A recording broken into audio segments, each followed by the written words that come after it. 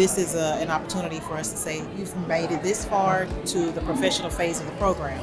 So they're at least sophomores, some might be juniors, but they've made it over the hump of core classes, and now they're ready to move into the professional phase. Whether it's teacher prep program or whether it's exercise science or sport management, they're now in that upper division of their major.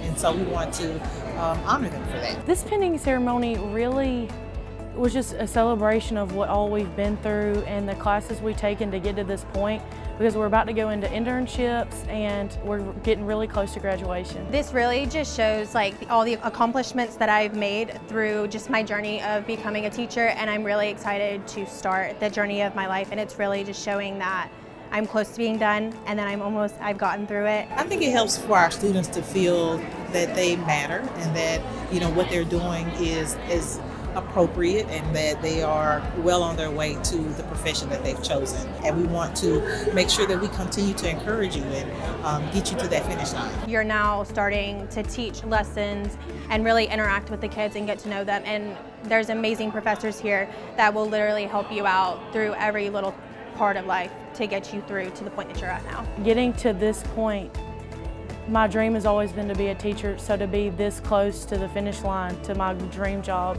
it's really rewarding.